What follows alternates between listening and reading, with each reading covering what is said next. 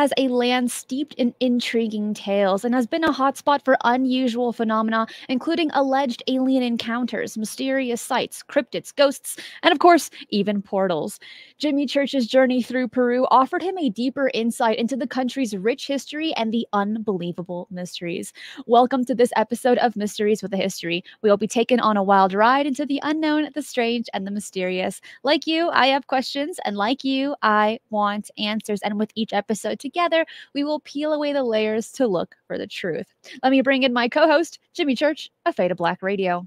I'm back. Jimmy, I'm back. We missed you. I'm back. I missed you and all of you. But you know, it's all about the journey and getting out there and seeing things that I always talk about, and I interview guests, and you and I talk about, and everything.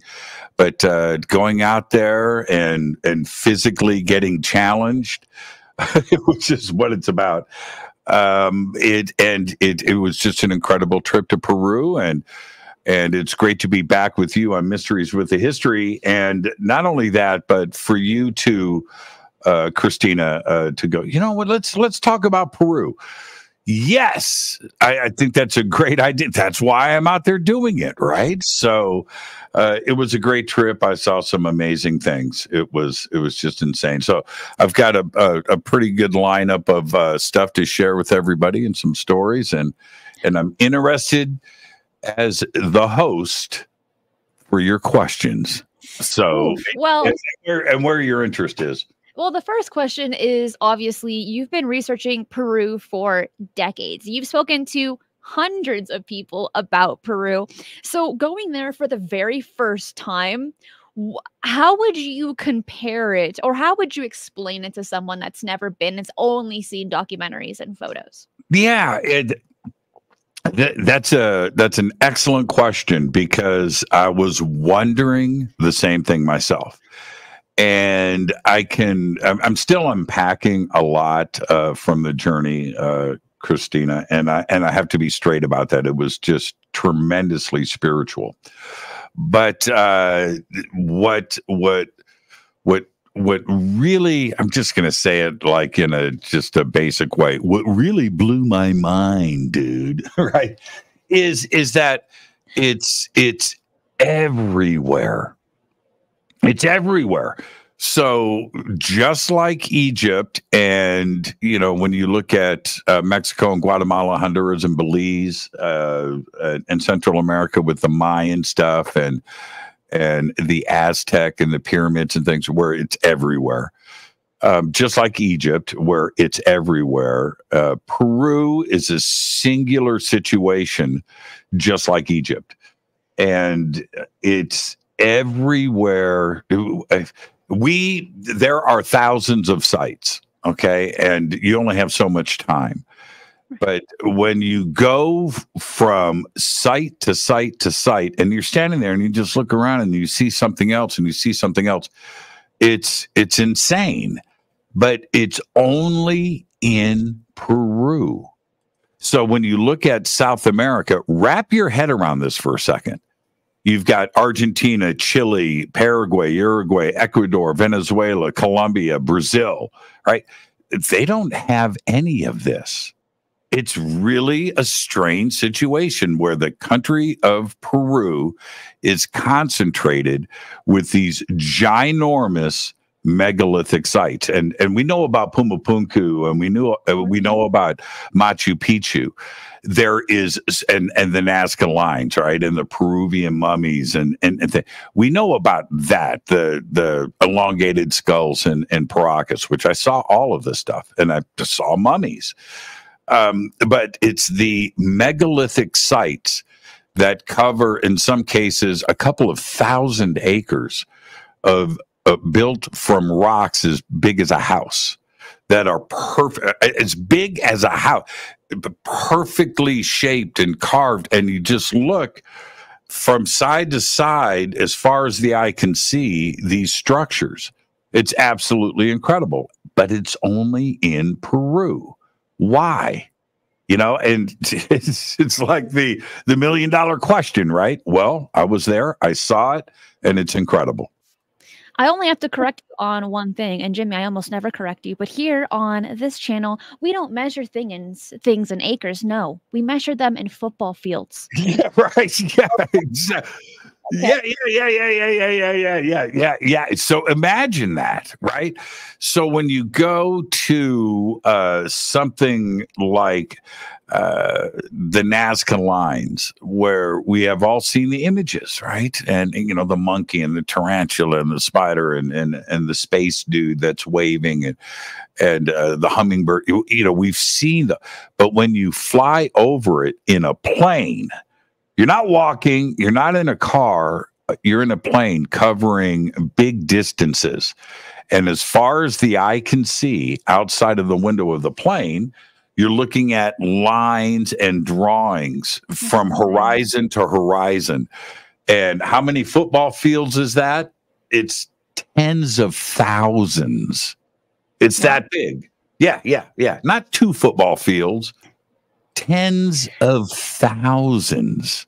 It's incredible. It's just that kind of measurement I can wrap my head around a lot easier than an acre. It's crazy. It's crazy. So that if I'm going to wrap it up into one statement, it's that there's something magical about Peru that these ancient civilizations knew about. And it didn't spread. It's not in other countries. You don't go to Paraguay to go see thousands of megalithic sites. No, or Brazil. It's Venezuela, Colombia, Argentina, Chile. No, it's just in Peru. It's strange. Not just that, Jimmy, but you went at such a fantastic time when Peru was receiving so much media coverage. In the recent months, we saw the Nazca mummies coming out during the Mexican UFO hearing. And then also during the summer was the alleged alien Peruvian attacks, right? Where they have been classified, at least by the local myths, as the pilacaras, those that peel off the people's faces. And it's like a two-pronged statement / question. Right before you had left, you had on Timothy, who would be classified as an expert when it comes to these recent Peruvian attacks, again, during the summer. But when you were in Peru, and I know people are probably asking you this a lot in DMs or in comments, did you happen to go near that area by chance? No, that's deep in the Amazon jungle. I did not. And you're speaking about, of course, Timothy Alberino. Yes. And trust me when I say this. As I was going around Peru, I was constantly thinking about Timothy Alberino and his statements and his experiences there, because not only with those alleged alien attacks, and I believe that that was a real situation. It's an ongoing situation. Timothy's knowledge, right? And so he mentioned the Moray culture a lot, and I hung out with many Moray people there, and Pumapunku and Titicaca and Tiwanaku, that area, and the city of Puno, which is just incredible, by the way. On the southern edge of Lake Titicaca in Bolivia. That's all Moray. That's all Moray. That is the culture that is there. And it's a very unique culture. Beautiful people. More on that in just a minute. But meeting them and seeing things like Tiwanaku and Pumapunku, I was constantly referencing that conversation I had with Timothy Alberino and those people and the possibility of alien contact, because you see it everywhere. You see the evidence, you see images. It's just very strange. I'm going to show you some images in a second of not only what may be aliens in indigenous carvings, but some pillars that I found, well, that were always there, that are very similar to Göbekli Tepe and the T-pillars and the carving and what they represent. And I'm looking at those and I'm thinking to myself, ET, somebody, there was contact in the distant past there a lot. And the evidence is everywhere that you look. And the statements from Timothy Alberino and others that have done their research down there, including, for instance, Giorgio Tsoukalos, who says Pumapunku is the most important site and evidence of something strange going on in the distant past. And that combined with the Nazca mummies, and I'm going to pull up some images here in a second. I'm scrolling through of a mummy that I videoed and photographed in person, and which was just absolutely incredible. And I've got these ready to go. This mummy that I'm about to show you, which, look, everybody wants to know about aliens and ET contact in Peru. Yeah, I get that. So do I. So Brian took us deep into the mountains to this little town where this archaeologist who has a little museum, very small village, but very famous for their jewelry making and silver and stones and geology.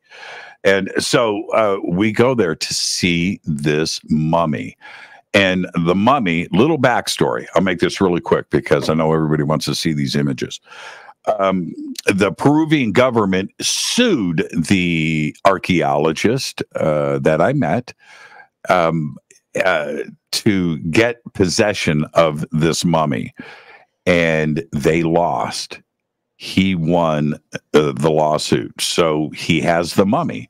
Brian Forrester, the mummy is only on display. He keeps it locked up. It's in a safe, right? At an undisclosed location. But he will bring it out for Brian and unique situations, which is what happened here. I was able to see it. Now, it was in a glass case, but I'm this close, as you're about to see.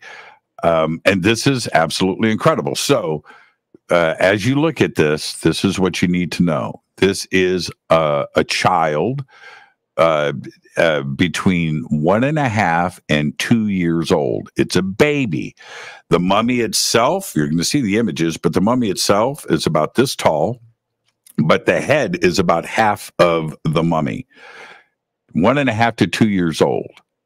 But it's got a full set of adult teeth. Okay? Now, yes. Think about that. It's also, it only has 10 ribs. We have 12. Very unique. It's in situ, it's intact, and here it is. So, as you look at these images, and I'm gonna show them all to you. To take special note of the eyes. Okay, so what you're looking at here, that looks big. It's only this tall. It's about a foot and a half tall, but the head is half of it. And you can see the ribs here. You can see the ribs on the other side. There's 10 ribs, not 12. You can see its arm here. That's the bottom of its spinal cord. It does not have its legs. Okay. But look at the teeth. Look at that. This is 1.5 years old. That's pretty wild. That's pretty wild. And then the eye sockets. So this is the other side. Again, you can see the ribs and you can see the teeth. Look at that. Look at that. Now, when you look at this skull, and you can see obviously the proportion where the eyes are, the skull, this is upright, right? Okay, so the skull is in proportions like this. Half of the skull is forehead, and then the other half, the lower third, I would say, are the eyes and the eye sockets. So That is just absolutely incredible. You can see the hole that is with the newborn child at birth has not filled in. So that's the indication right there that it's still about 1.5 years old. The sutures have not sealed up and they're all open. But now look at this. I do want to give people a little bit of context referring to the teeth. I needed to look it up. So a baby can start getting their teeth between 4 and 7 months, and they usually finish with the majority of their teeth by the age of 3. However, they don't usually get their molars until the age of 6. In this case, for this thing, it's believed to be 1.5 to 2 years old, and it's already having molars, to my understanding. Is that correct?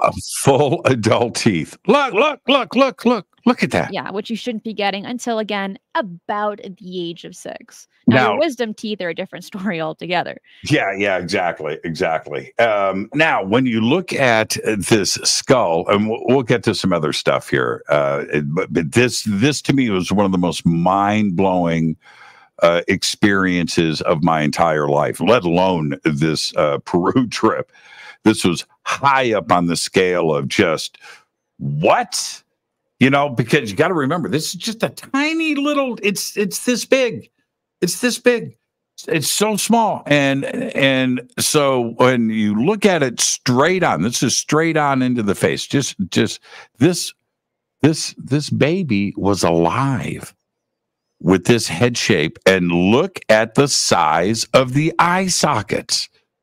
They're ginormous and in proportion to everything else. And he's got a couple of other skulls there, and you look at those where everything is just normal, just looks like a normal skull. I don't have any in here.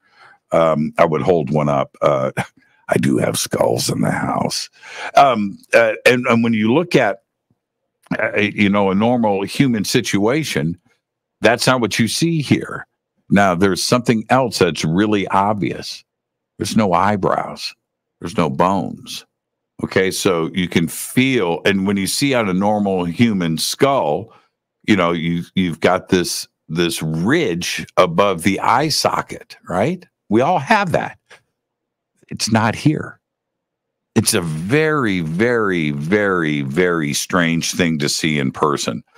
I think I have. Did I just do that? Let me see. Yeah, this is an extreme close-up. Well, people are asking some important questions that I know that you can definitely answer. And Adam, thank you for that. And Android is asking here, what was the name of the mummy or name of the museum? Also, has anyone done genetic testing on it? And are those results public? Yes. Okay. So, yes. And I may have an interview with Brian. Let me pull up this. Let me scroll down. Brian discusses the man, I've got so many movies, man. I've got just so many movies. Brian discusses that, and he says that there were 4 DNA tests done, and by American universities, Russian, Peruvian, and I believe the 4th was Canadian, all showing the same general situation. And it's this. The DNA does show partially human. The mitochondria side, the mother side, the female side of the DNA, unknown, not in the genome.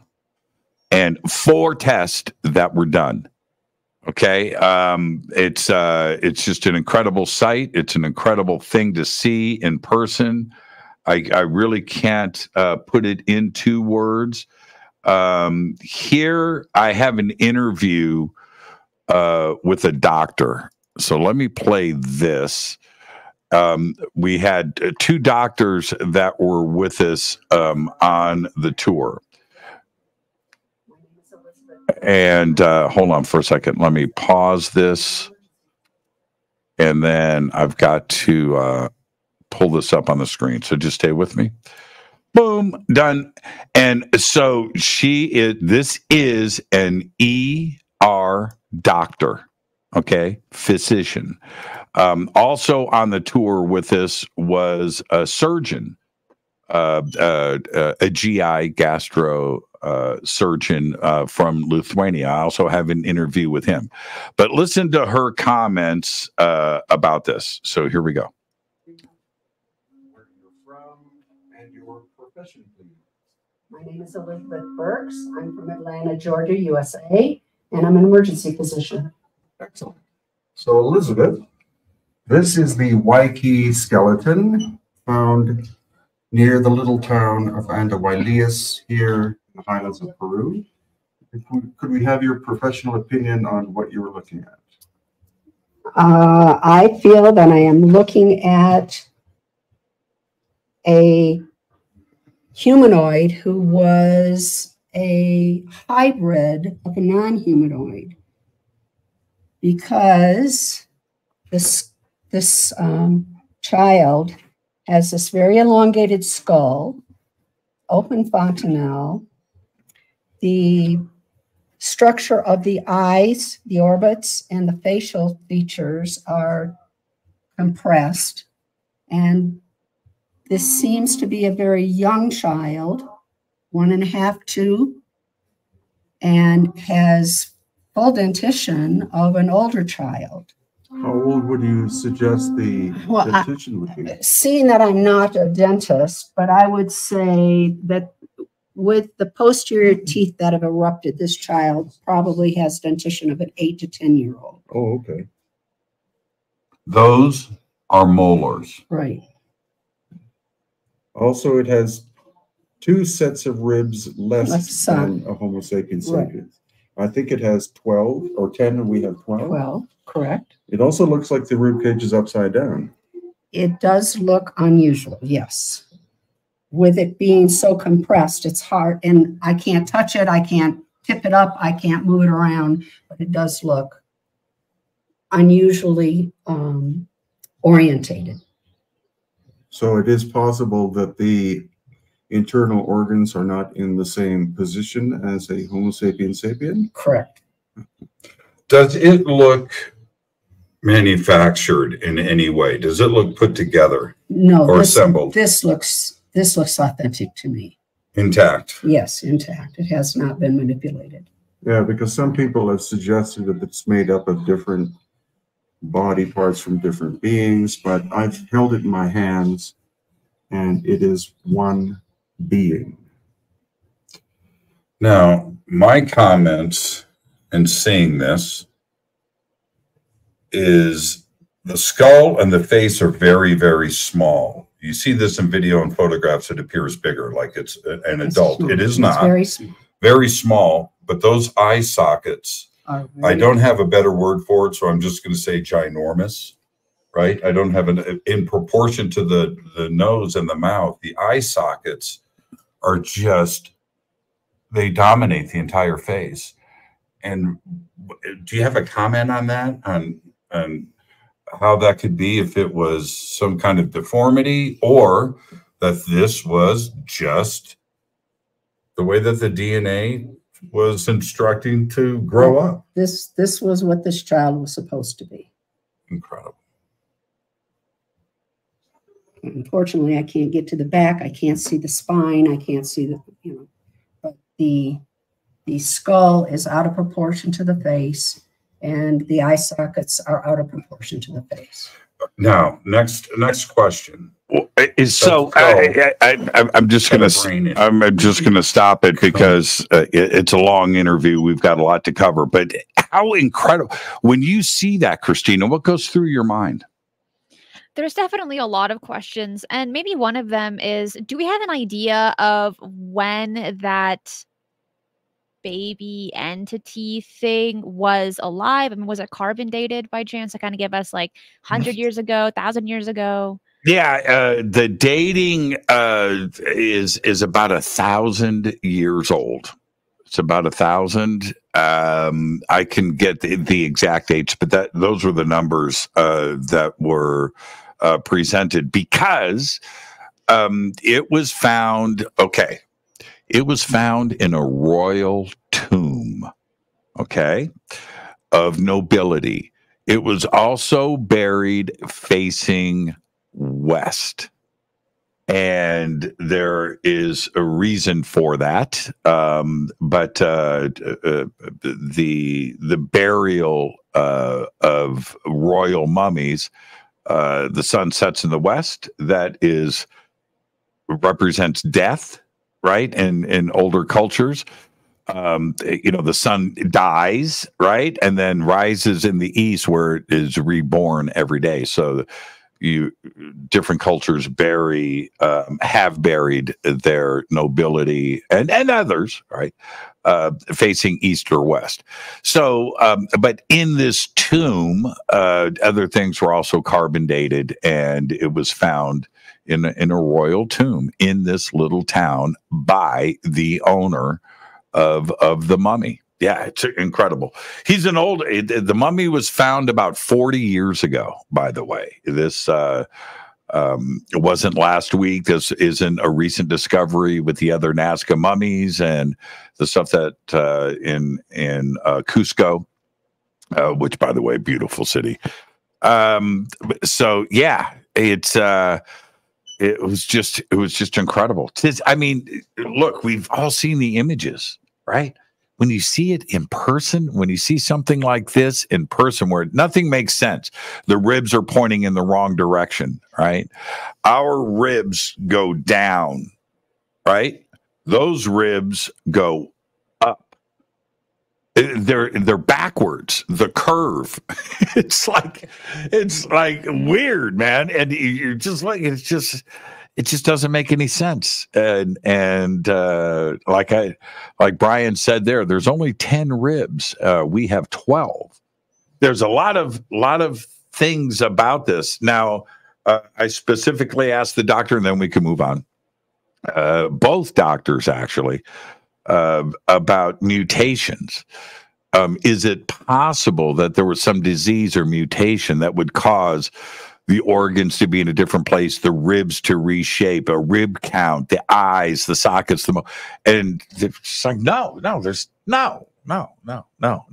They were very perplexed to see somebody who is a surgeon, or Elizabeth here, who is she is an ER physician. She's a doctor. She runs an ER department. To see her face, like, what? Somebody that's gone through 8, 10, 12 years of med school, right? And this surgeon, where they understand human anatomy, they know what they're looking at, and then to see them, like, look at this, and it just, they were very, they were spending a lot of energy trying to understand, because their brain, they've been trained, right? And suddenly they're seeing something that was completely unfamiliar to them. It was pretty wild. And what museum was this in? You have to listen to Brian. Don't put me on. Don't throw me under the bus. The reason why I'm bringing that up is because the museum that you visited, there are a handful of other skulls that are elongated as well. And when you were at the museum, even if you had a tour guide, if it was just Brian, or like just even reading the little descriptions of like each artifact. Right. What was the overall description to these elongated heads? Was it just done by tribal practice, or was it? All right. You want to go there? I've got it. You want to see it? Yes. All right. So this is the famous Ica Museum, and let me see what I have here. Okay. You asked for it. You got it. Okay. So there you go. Now, this is in the Paracas Museum in Paracas. And then next, I will show you. Now, you can see here, right? There it is. This is in a museum. And this is the first museum that we visited. And so they definitely 100% stay in their lane, right? So on the walls, they have pictures of boarding and how the process is done. Okay. All right. So that answers that question. And then we went to another museum, and let me pull that image up, or images, and with a complete display of skulls, different from the Paracas Museum. The Paracas Museum, very small. In and out in 10 minutes, right? It's in the middle of the desert, by the way, 13,000 feet, whatever, in the mountains. But then we went to the Ica Museum, and this was mind-blowing, because here now, as I show you this, to Brian's delight, there was never photography allowed in this museum. Okay. This is Brian's first visit back to the museum post-COVID. So they went through 3 years of no tourism, and the museum was closed. So now it's reopened, and we get to go in, and they tell Brian says no photography, no videos, but the skulls are incredible. Let's go and check this out. So we go in, and the guards go, no. All the video and pictures you can take. So that's all I needed to hear. All right. So this is the first display case. And you can see right there the Paracas culture, right? Okay. Now get ready. There's a whole row of skulls right there. And to see these in order, right? They're all labeled. This is in a museum. Now, I want you to note, there's your sutures, right? Okay, normal. That's a normal situation. Then we have this guy. No sutures. All right? Look at this. No sutures. That's an interesting detail. And I've got, again, see the sutures? That's a normal humans, right? That's a normal situation. But to have skulls, to have humans born without, look, no sutures on that skull. None. It's and again, I got to tell you, this is real. This is not, manufactured. This isn't 3D printing. This isn't somebody's sculpture. This is a human that walked the planet. And to have one of the most common features, we have 5 fingers, we got 5 toes, we've got sutures, right? That's just these are the facts of life. This is anatomy. And then to have something like this, it just doesn't make any sense. It does not make any sense. If you had not pointed it out, I don't think I would have noticed in the sense of looking at that aspect of it. And I think other people might agree to that. But this is something that is interesting, because let's say during this time 1,000 years ago, they were practicing boarding skulls because they're more malleable when a child is just newly born. Their bones are really squishy. You can do something like this, but that it will not negate those lines that you had mentioned on the skull, at least to my knowledge. Now, I could be wrong. I do not have a medical degree. You're not wrong. You're not wrong. So this is an example of a boarded skull right here. And you can see the formations of it and how it was done. It's a different shape and everything else. And there's the suture marks on the top. But when you look at something like this, it doesn't have not only the evidence of boarding, but there's no sutures anywhere on the skull. The skull is completely smooth. I can't put it into words to see what it's like to see this in person. It's unbelievable. It's perplexing, and this is an example of, in my opinion, there's the suture marks, brain surgery. Right, which has been practiced for thousands of years, including in Egypt as well, which is crazy, to be honest with you. But Mindforked is saying, is that similar or the same as Wawita baby found with Maria? Also great stuff. I'm going to leave that alone for now. I think that there are some questions about Maria's baby. And so until more evidence comes out, certainly with DNA, I'm putting her, the baby, Maria is still on the front burner for me. We still need more study to go on, but there have been some serious questions raised about the baby. I put the baby on the back burner. Okay. So these elongated skulls, before we move on, because there's still so much to cover, but it reminds me of Akhenaten and the sculpture of his daughter, who also had a very elongated skull as well. That's where my mind goes. But we don't have the skeletons. We only have the sculptures and renditions of that. But it's just something that, first of all, it's not necessarily a unique practice. The sense of the practice of boarding or elongating a baby's skull has been practiced usually with royalty more than anyone else.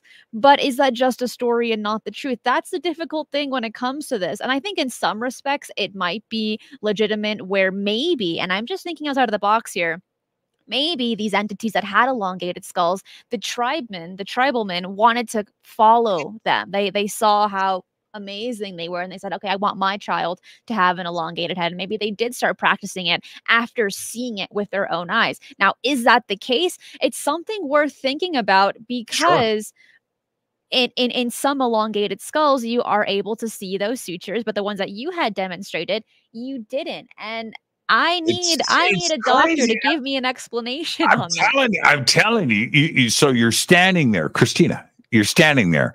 You're looking at skulls right next to each other. Suture, no suture. And and you're looking. And by the way, these are big. Okay, normal human skull, size of a softball, right? Like that. And you're looking at the skull, and it's like 1.5 feet, 2 feet. And it's I'm telling you, your brain just scrambles. So now you brought up Maria. So I was going through the museum, and here's a mummy. A couple of things. Red hair, by the way. Very strange. I found very strange. But look at her position. Very similar to Maria. Right. Very similar. And but the things that are unsimilar, Maria's got skin. Okay, skin. You can see it. You can see the skin all over. Here, you can see it's a different situation. You can see the skin's there, but you see it's all down to the bone now. And Maria is different. She's more whole and intact. And here you can clearly see, 5 toes, 5 fingers. And all of that, 4 fingers and a thumb. But Maria's got 3, and just appears different. It's more whole, more intact with the way the skin is covered and everything else in the face. So I thought that was interesting, and that's where I grabbed this particular shot from that view. Very, very interesting. I'm so glad that we spent time on that aspect, because people were asking questions, and it's on a lot of people's minds as well, especially when it came to the Mexican UAP hearing, one in September and then one in November. But getting on to our next aspect, and one, of course, that we simply have to talk about, and that is the portal, right? The gate of the gods. You went there, you took pictures, I did. And you also had a rather interesting experience. But before we get to the personal aspect, sure, can you tell us a little bit of the history and why it's classified as a portal, at least based on the stories? Yeah. Okay. So let me show you let me pull this up here. I've got a movie that I haven't shown anybody yet. So let me pull this up. I got to turn it down so I can talk over it.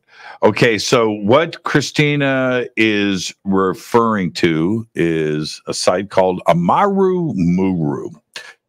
And I have studied this over the years. It's especially in our circles. It is a very, very, very famous place, and it's carved into the side of a mountain. It's one piece of stone, and it's a doorway that doesn't go anywhere. Okay, so that's what it looks like when you first see it. And the story, some of the backstory behind it, I'll keep it very brief because I know everybody wants to see the video and the images, that somebody would get into that area right there, say a phrase, and disappear. Okay? Teleport. And I've seen and I've heard the stories over the years. And for me to actually, when I walked up, this is me shooting this video. When I walked up and I turned and I saw this, my heart, I mean, I was finally there, and I never thought that I would ever have an opportunity to go to a place like this, which is in the middle of nowhere, by the way. It's just with a little village that is next to it. So let me pull this down. And next, let's see here. I have another video here. I think it's of the ceremony. So I did. I went through. We had a shaman with us, and I was able to do the ceremony with him, and he. There's the burning of things. There's an entire spiritual ritual that is done and performed, and then I was invited to go up and sit in the portal. So, and then I'll get to that in just a second. This is another view I shot from the other side. I just wanted everybody to see that. Now, going to the images. So the images of this particular site will show you exactly how everything went down and the position. And I want to show, and you can go and look at Amaru Muru, that's two words, M-U-R-U, Amaru Muru, and read the stories and the history behind this site, and it will give you, it's a great rabbit hole to go down. It's unbelievable. And so with that knowledge of going through this, and for me to have the opportunity to go through the ritual and do this, I can't tell you how excited I was. Now here is these are all high-res images. This is as I am approaching. Wilco has gone through and done the ceremony. Now I want you to take a look here. This is what's going on. You see that notch right there? Yes. That's where you put your forehead. You place a hand here. You place a hand here. You put your knees here. And you place your forehead here. After you do that, then you place your hands. You can see it where it's worn out, and it's worn out. And you put your hands against the wall, and you rest your forehead onto the portal. You can see all the forehead grease on there. I thought it was to place the key. If there was a key, that was, at least as the legend goes. Because this, and I just want to give people like just a brief explanation of the gates of the gods, how the story goes. Again, just a lay of foundation for those that aren't familiar with it, because it was discovered in 1996 near Lake Titicaca, and it's steeped in Incan mythology and spiritual lore, as Jimmy had just mentioned. He even did a ritual there. But what's unique about it is that, as the story goes, at least, there was a Peruvian priest who went there, and he had this, he said the magic word or he had a magic key. The story kind of varies.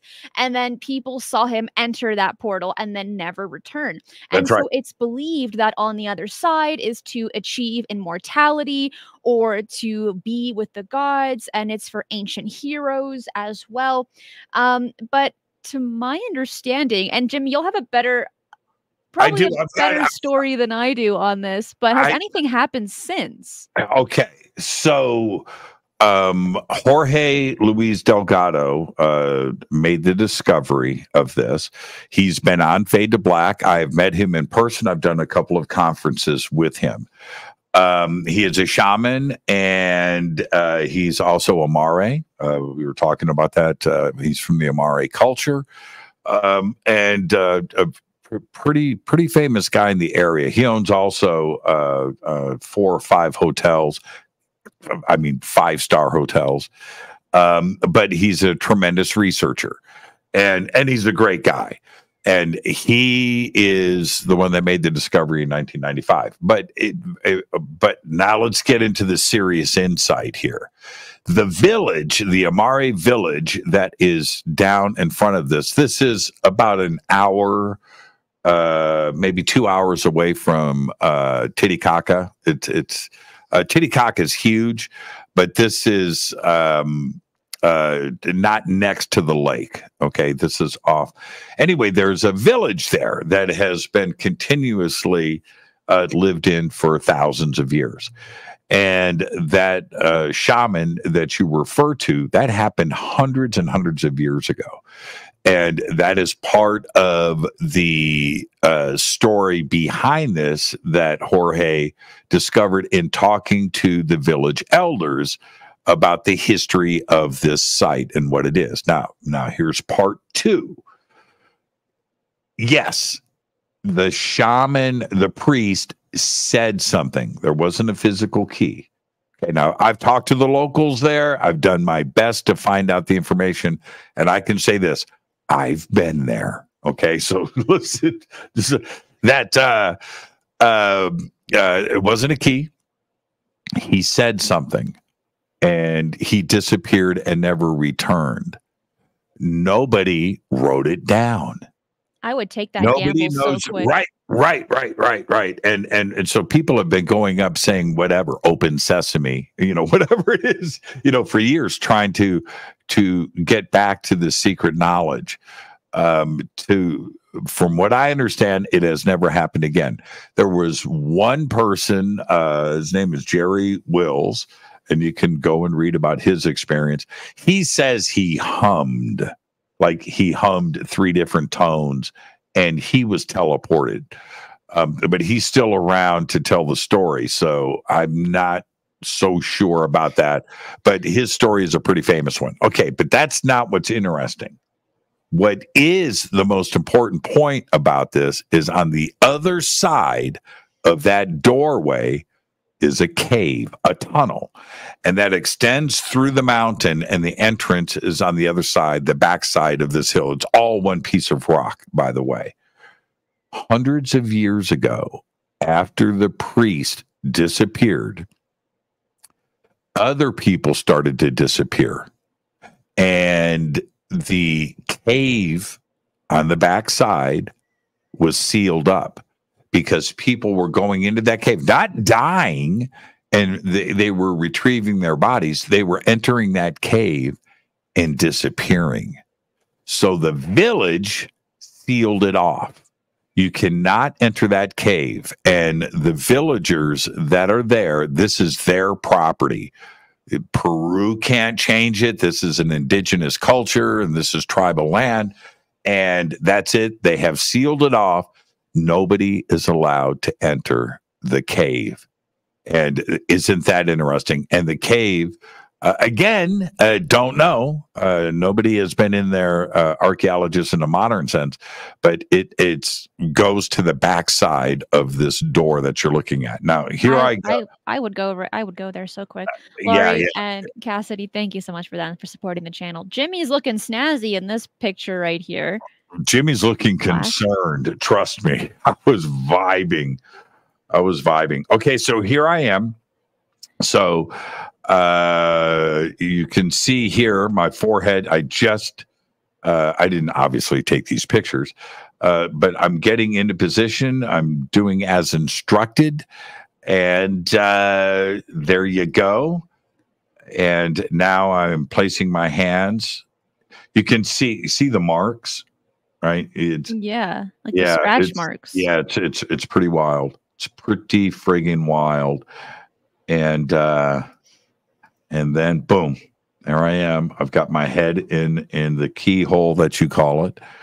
And I did this for about, I'm going to say 2 or 3 minutes. 2 or 3 minutes.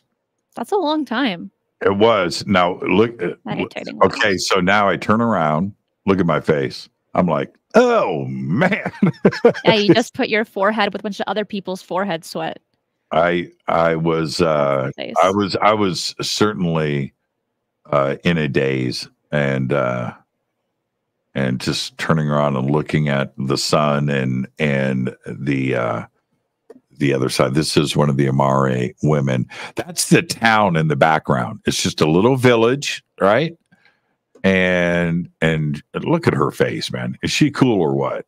She's awesome. Well, Jimmy, when you were having that moment with the Gate of the Gods there, what was going through your mind during and after? Not going to talk about it. Not going to do it. Not going to do it. Going to do it. I will say, it's you would have the same answer, okay, if you went there and did it, and then somebody turned around and said, "Okay, so what happened?" You're going, man, that's for me to know, and I'm going to leave that right there. But I'll say this: after I got up and completed things, we were all standing there. I was a bit confused. I'll say that it was a strange experience. But anyway, all of a sudden, and I'm standing in front of, it started in my feet. This tingle, like electricity, started to come up my legs, and then it just like my whole body was electrified, and it lasted for minutes. I turned, Cristina, there was somebody standing next to me, and I go, "You feel that?" And she goes, "Yes." And did you feel that any other time during your trip? Because it's such high elevation, and of course, a lack of oxygen can create that kind of staticky feeling in the body. Nah, I did high elevation for 3 weeks, and no. It was only this one moment in front of that, and it was cool, but it was uncontrollable, and it was very strange. You know that feeling. I was talking about this last night on the show. The feeling that you get when you almost trip and fall, but you don't, and you go through that adrenaline rush, or you almost get in a car accident, whoo, right? You almost weave off the road, whoo, right? It was like that intense electrified adrenaline thing, when your body just goes through that high attention, emergency status. It was like that, but it lasted for minutes. It was like, oh man. Yeah, that is pretty odd. Yeah, it was cool. Right now, we have 592 people watching this live and 329 likes. If you're enjoying the show, hit that like button. It lets us know you're enjoying the show. And it says, hey, YouTube, we want more content like this. But Jimmy, what's fascinating and probably one of my favorite photos that you shared on social media, and you took, I would say, hundreds of photos when you were, but specifically hundreds of photos when you were looking at these melted stones. And now we've done the mysteries of Peru before. We've done a whole show on it, and we went into detail. Oh yeah, you can see those. Yeah, you're talking about Sacsayhuaman. Sacsayhuaman, yeah. Is it Sacsayhuaman? I don't know how you pronounced it. Sacsayhuaman. Like sexy ramen. I can remember that one. You know what? Sexy ramen. You could say that in Peru and they would know what you were talking about. That sounds about right. Sexy. I got to think about that. So yeah, if you look at the way it's spelled, you want to say Sacsayhuaman. No, that's no. Sacsayhuaman. Well, sexy woman or sexy ramen, as I prefer. Yeah, but Sacsayhuaman is good. Yeah, that's when you were there, you took a lot of photos, getting I into did. the nitty gritty of those walls and how the rock looked like it melted into place perfectly. And these are ancient structures. The more modern ones, which are still 1,000 years old, they look crappily put together. But the original structure, and if you haven't seen it, you need to look at it. And Jimmy's going to share some photos right now with us. But it's one that baffles the mind for the time period. Even today, they look like squishy marshmallows, but these are sturdy walls, sturdy rocks, some a few tons in weight. But they're kind of poofy. They fit in the perfect little crevices. Some even have 8 sides to it. It's unbelievable. And now we know it's in Sacsayhuaman in Peru. Yeah. Let me. Okay. I have an interview as well here, but let me just pull this up. This is after I forgot. This is after I was below. You know what? Let me screw it. I'll just do this now because I have a shot from above. But this is what Cristina is referring to. This is one of the biggest, most ginormous thing. You know, you think of the Great Pyramid. This dwarfs the Great Pyramid in its size. Sacsayhuaman is 1,900 football fields. Okay, let me say that again. 1,900 football fields. Okay, it's nuts. It's nuts. And so I don't know what I'm going to show you, but here you go.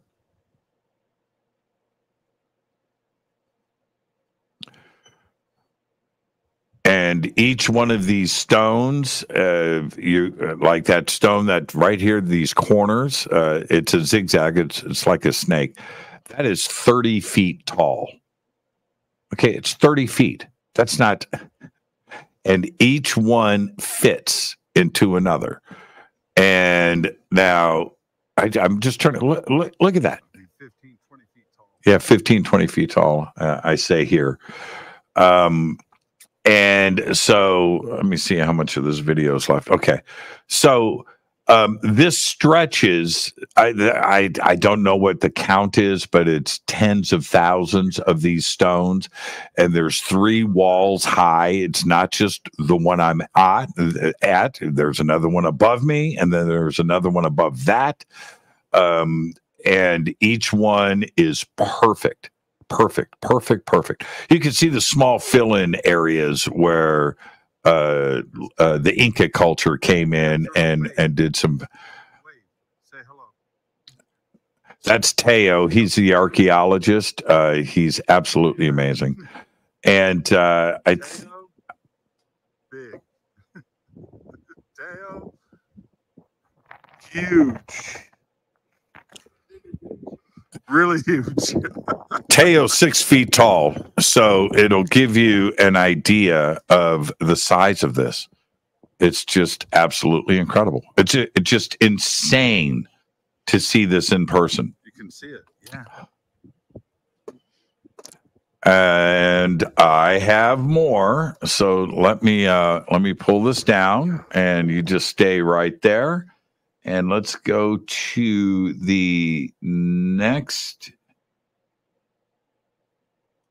Let's see what this is here. Everybody, I've got literally. Okay, Teo. Okay. Now, here you go. This is a special treat. So Teo is a PhD archaeologist of 40 years, got his training here in the United States. He had studied, this is his favorite site. Now, as you look at this, see that zigzag right here? See that? Okay. That's where I was just filming. I was walking around one of these corners right here. Okay. Those are people. Now this stretches. Now just watch. We are one of the most major megalithic sites on planet Earth. As we look down into this section of Sacsayhuaman, what are we actually looking at? We are looking at what might be the head of the sacred design of the city of Cusco. The three walls here, which are like a zigzags, represent the snake, represent the lightning, represent the movement of water, and also represent the mouth of the Koa, who was this sacred cat. So Sacsayhuaman was the head, and all down back was the body of the Koa, which is this kind of a small size cat.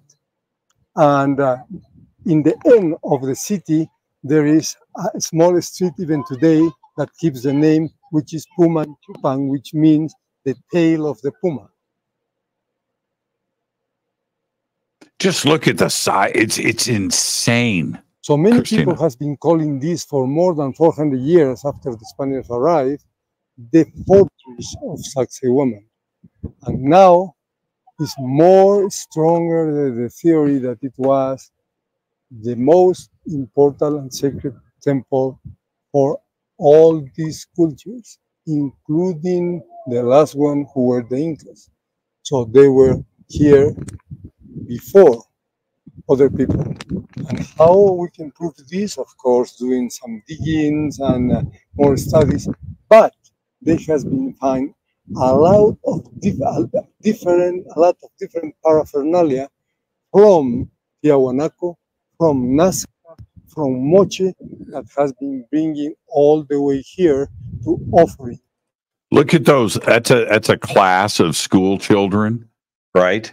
All going up and touching. But now, so look at the size of the stone that they're in front of. It's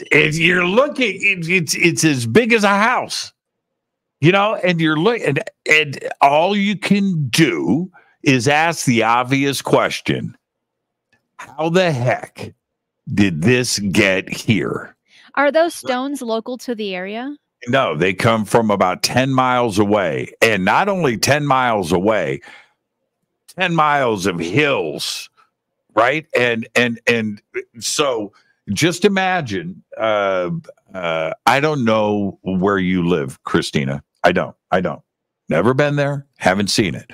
But I'm assuming you're in college, so you're in some dormitory setting or maybe an apartment, a house, whatever. Imagine where you're dwelling, solid stone in front of you being moved over hills thousands of years ago. That's what you're looking at here. Look at the size of now, but that's not, if it was only this one rock, right, that we were talking about, okay, all right. No, we're talking about thousands of them. Thousands. Look to the left and to the right of these kids. Look, there's one there. There's one there. There's one there. There's one there. There's one here. There's one here. There's one here. Here. And that's one notch of that zigzag. That's just one notch. You look down into the valley and you look at these notches and you say to yourself, this right here doesn't make any sense. So how the first and the obvious question, and I get it, is how were they formed? How were they formed? How were they cut? Well, if you go and you start to assume a couple of things when you're standing in front of this, and I'm going to bust some pictures out for you in a row. I'm of the suspicion. I guess is the word that I want to use here. The suspicion of there was some kind of heat that if you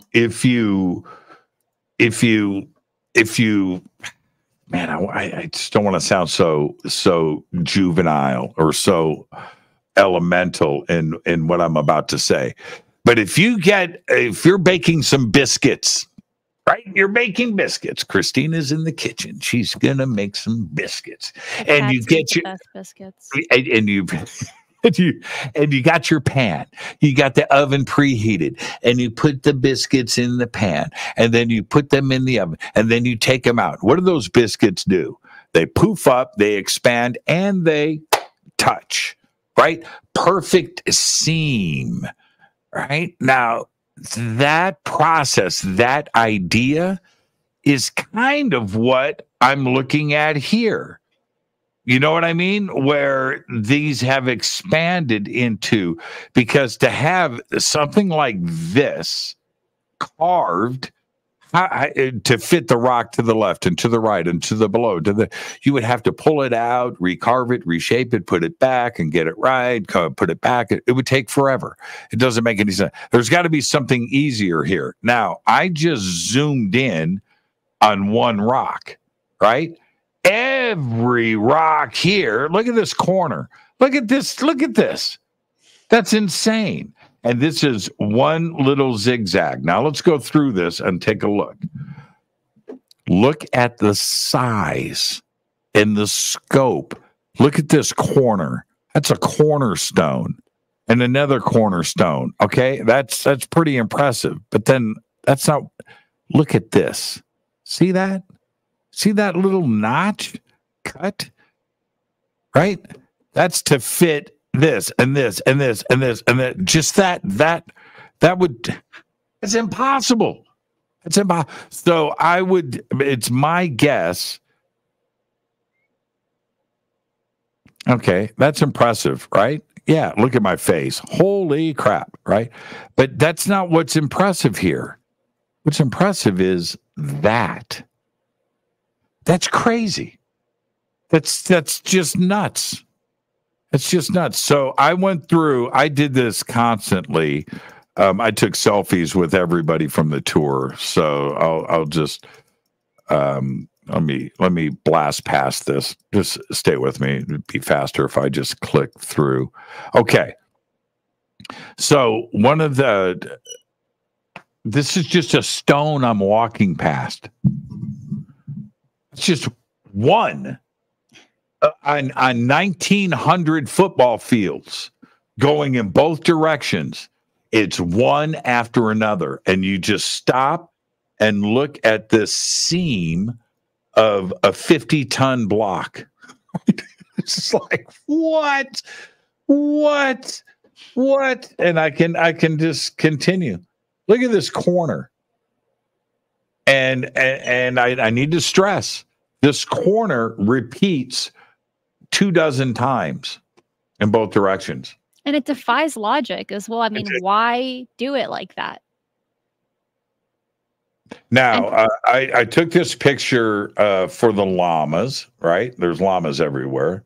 Cutest things you've ever seen. But that's what's. This is Inca.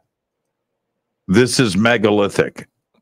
So the Inca arrived, and everything is done, and here they are, and the Incas are pretty badass, by the way. It's an amazing culture.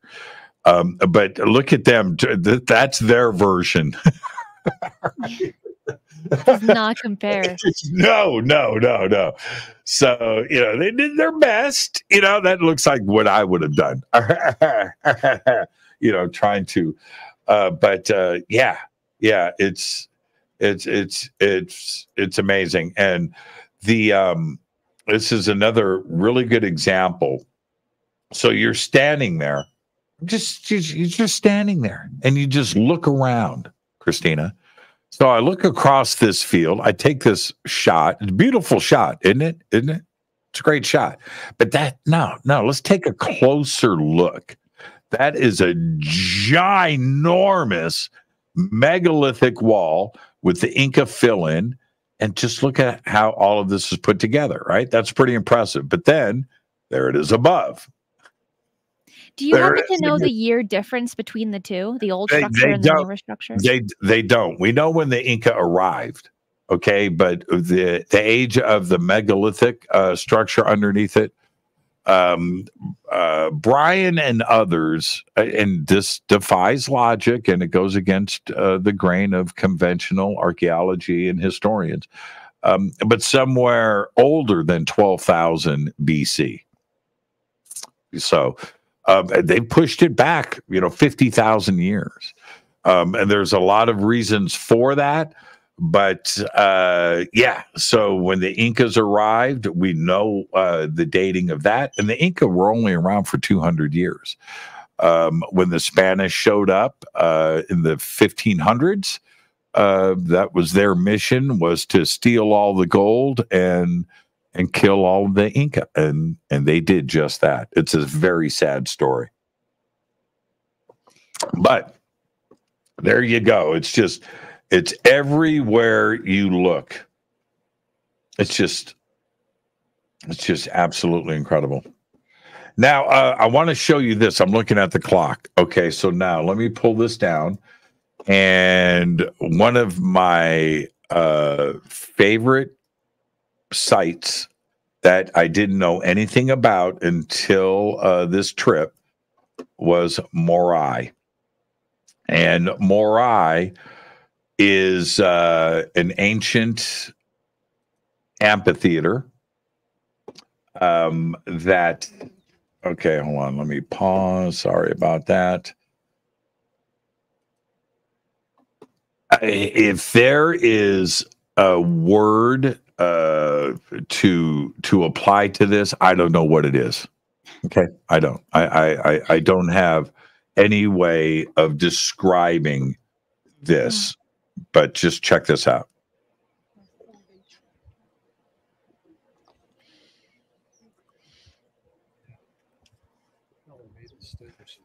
And so I walk up and I see those are people.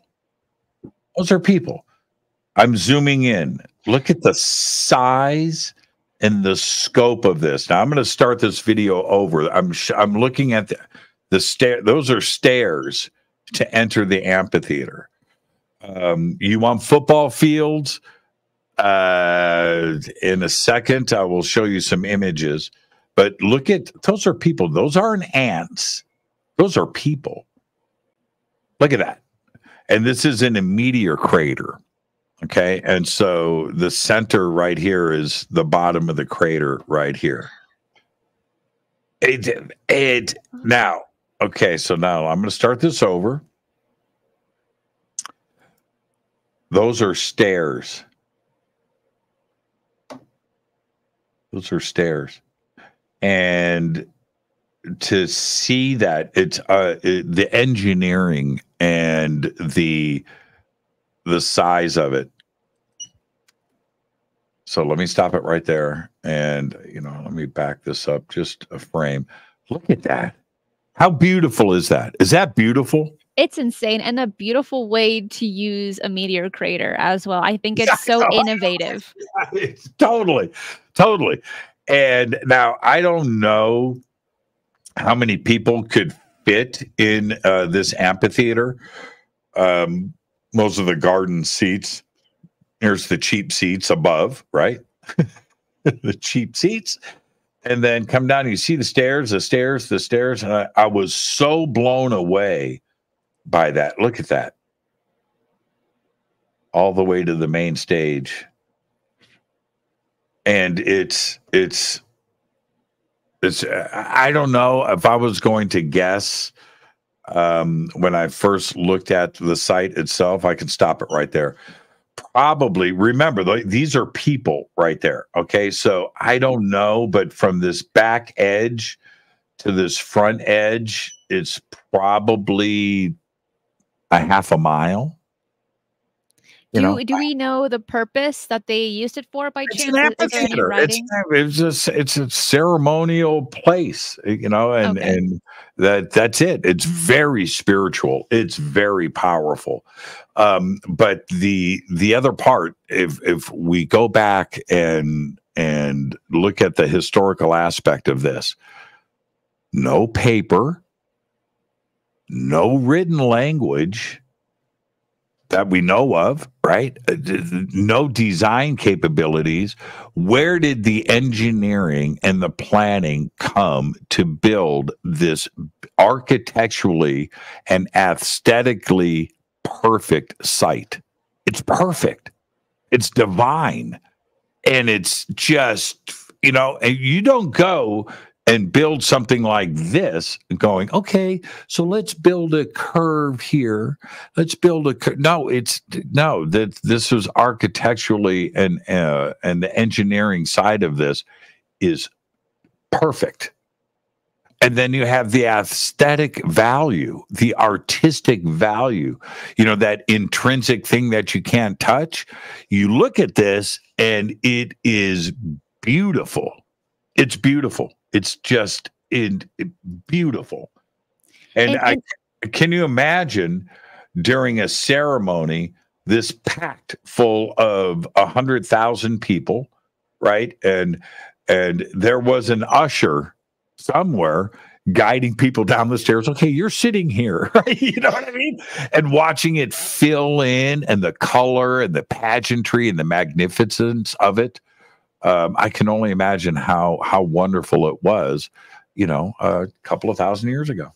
Yeah. Not just that, but during that time frame, everything had a purpose. Things weren't just placed for the good looks or for an aesthetic. Everything had a purpose during that time frame. And we've lost that mentality. We've lost that art. But here, it's first of all, and I cannot stress enough here, I think it's genius to use a meteor crater to create an amphitheater. Okay, that's brilliant, because digging that up would take you a very long time, and there's no question about it. But when you have the job already done for you, a good chunk of it, that's working smarter and not harder. Yeah, exactly. That is such a great point. It's like you walk up, you look at the bowl, right? And you go, oh, this is what we've been looking for. This is the spot, bro. This is it. This is perfect. Now, here's an interview I did with Brian Forrester. We are here at the ancient Inca temple of Moray, and with Brian Forrester. Now, Brian, Moray is the modern version of the word of what this temple is called. What's the correct ancient version? Well, the Spanish named it Moray because they couldn't pronounce the Inca name for it, which was Muru Uray. And what that means is temple down or portal down. And that's exactly what you're looking at. You're looking at a temple that was built rather than up, down into the ground.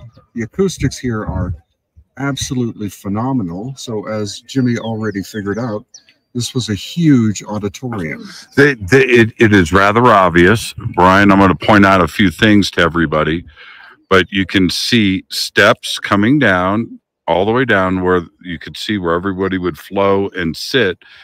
But this is an amphitheater. There's no question about it. Yeah, and there are actually 4 of them. This is the biggest one. There are 2 more over that way, which have not been reconstructed. This has been completely reconstructed. Then up on the hill, there's another tiny little one. But this is the only one that they've been able to reconstruct with incredible effort. It was built by the Inca. There's no megalithic aspect to it. So it was built during Inca times, probably somewhere between... Now, again, before we run out of time, how incredible is that? And Cristina, so we drive, we're in our bus. You've seen that TV show, World's Most Dangerous Roads, right? You've seen it. I think so. Okay, right. That's what we did to get there. Crazy, passing other, slowing down, and you're looking down at a 10,000-foot cliff. She's like, ah, you know, back and forth, up, all the way to 13,000 feet on the top of this mountain. We park, we get out, and I walk. You can't see it because it's in this bowl, right? You can't see it. And you just walk up and go, what? What? It's sumptuous. It's just incredible. It's perfect. It's just perfect. So I did, out of everything, not everything was great, you know, Machu Picchu and all of, yes, but this I didn't know anything about, and to just walk up and see it was a moment for me. Peru is just, it's that incredible. And that has to be one of the difficult things when it comes to traveling, is either wanting to know everything about the places you're going to visit and have the basic knowledge, or going in completely blind and just being astonished at what you see. That's one aspect of traveling that I think people can understand, and understand the struggle there. So that's why I would say 50-50. Go to some places that you know about and done research on, and then wing it a few times, because it's always going to be those little cracks in the walls, and it's going to have the best food and like no reviews whatsoever, but you're going to love the food. Yeah. And the food was incredible. There was a moment, let me pull this up. Okay. You ready? This will right now, this will give you some depth of the impact of seeing something for the first time. Okay. So we're the only people here. We pull up. This is just another site in Peru. Okay. But it's not just any other site. This is the famous Sun Gate. All right. In the middle of the mountains, again, 13,000 feet in the middle of nowhere, very remote. And I'm there first, walking up this path, not knowing what I'm about to see. Are you ready? Yeah. Check this out. Here at the Sun Gate Temple in Peru. I'm the first one through the gate, so get a really good shot. It's massive. This is megalithic and Inca.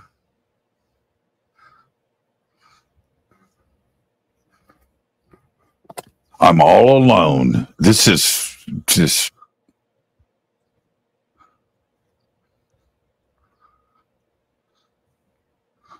you have to excuse my heavy breathing. It is 13,000 feet.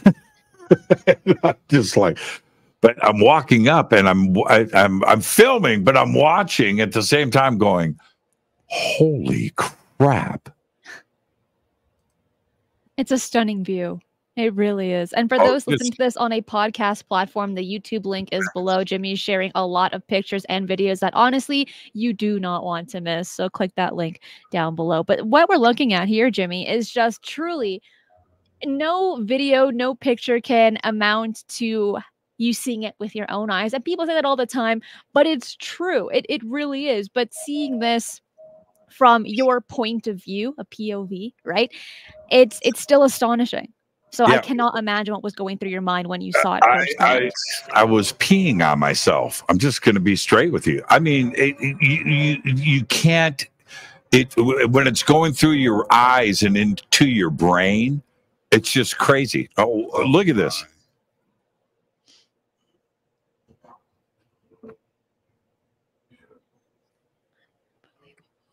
It's unbelievable. Yeah.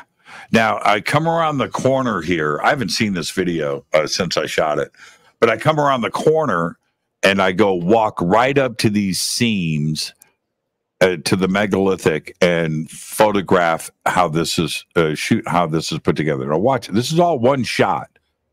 Watch this.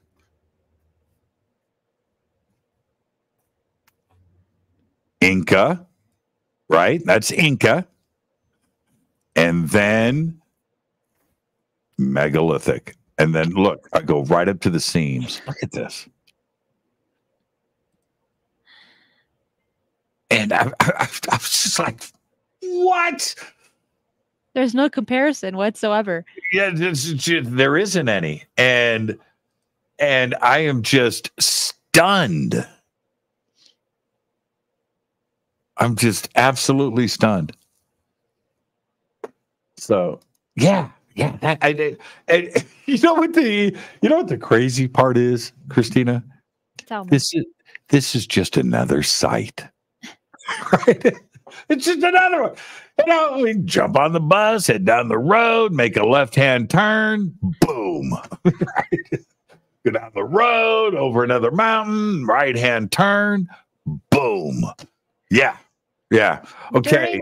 Jimmy, during your time there, did you happen to have any UFO sightings by chance, or have any in-depth conversations with people regarding UFOs or extraterrestrials and the cases that have happened there? Yeah, now that I did do, of course, and I okay. In the time that we have left, I'll tell you a quick story while I just run this video. Yes. Okay. Hold on. Let me pause this. Excuse me for that, and I will mute it because this is a pretty good background. This is when I first arrived in Peru, my first thing, and I wandered up. How beautiful is that? And this is right on the Pacific Ocean. So I'm just going to roll this. And so what I ended up doing was, as much as I could, from not only the indigenous people there and the elders and the shamans that I had met, but the local vendors that I made friends with, and I posted a lot of pictures of them online. And I wanted to talk to the locals. And now there was a lot of conversation amongst the people on the tour if we were going to have a UFO encounter and if we would see something. And certainly they did make the request more than once, Jimmy, let's go out, let's summon some stuff in. And we never really had an opportunity to do that, but everybody did because of the history of what is there. But so now I'm out talking to the locals. And have you ever had a UFO sighting? Right? Over and over again, same answer. Every night. Well, what do you mean? It happens constantly. Things appear into the mountains. Things leave the mountains. They go up into the stars. They arrive from the stars. They come down into the mountains. They fly around the valleys. The history of our culture has been contact with aliens since the very, very beginning. And it's the same thing in Nazca. When I was flying over Nazca to hear the pilots who I talked to for quite a while. When the pilot says to me, wait till I show you the astronaut waving. I go, what do you mean? On the side of the mountain is an astronaut and he's waving. What part don't you understand? So, really? Okay, now I've seen the person waving, but I've never heard it referred to as an astronaut. And this is the local culture. And so he was raised in Lima, the pilot. He was raised in Lima. You see my face? Woo! And he said that's it. The ET, the extraterrestrials, lived here in Peru, They lived in Nazca. They lived in Paracas. This is out of this is an airplane pilot in uniform with his stuff and his hat and his thing. He's the pilot there, telling me that ET has lived there and has visited there for thousands of years. And this is a part of the culture. Here in the United States, Cristina, we have a mind block with that, right? Where our community is different, but in general, do we walk around? Does the citizens of the United States walk around going, ET is part of our culture, they've been visiting it? No, that's no. But go to Peru and have this conversation with the locals. This is just the way that it is, and they don't find anything strange about it. They don't. It's amazing, and it's very comforting. As we wrap up this show, I will say this: we had 35 people on our tour from all around the world. We had people from Lithuania, from Switzerland, Canada, all over the United States, and to have them say it is so great to not only be amongst people where we can just talk freely, in our group, but with the citizens of the country, right? Because they all have these questions and they want to know, and they can just walk up to anybody and have these conversations about ET and contact where you're not going to be ridiculed or laughed at. They're going to look at you really seriously and go, yeah, it's us. So there you go. I'm going to be going back to Peru in November with Brian Forrester.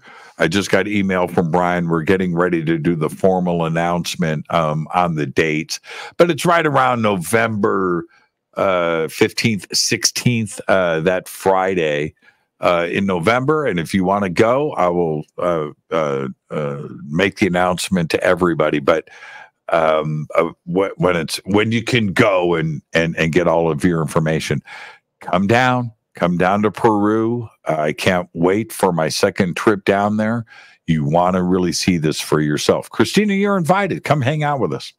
Jimmy, thank you so much for going into detail on all the things that you experienced in Peru, sharing with us all of your videos and photos, because it was amazing to see it from your point of view versus just reading an article, reading from a website.